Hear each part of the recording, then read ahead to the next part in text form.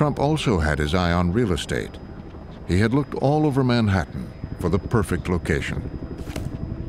And Donald came upon this site which had the Bonwit Teller building on it. It was kind of a landmark building. It was next door to Tiffany's. He loved it. It was to be called Trump Tower. 58 stories of high-end retail and high-priced condominiums. A chance for Donald to finally surpass his father. To oversee the project, Trump surprised the construction world. He put a woman in charge. He said that I would be his representative and act sort of like a Donna Trump, he said, calling me a killer. I would be in charge of everything that would normally come to him. The men's world of unions and subcontractors in New York had never seen it before. Donald told me that he thought that men were better than women, especially in this field, but he said a good woman is better than 10 good men.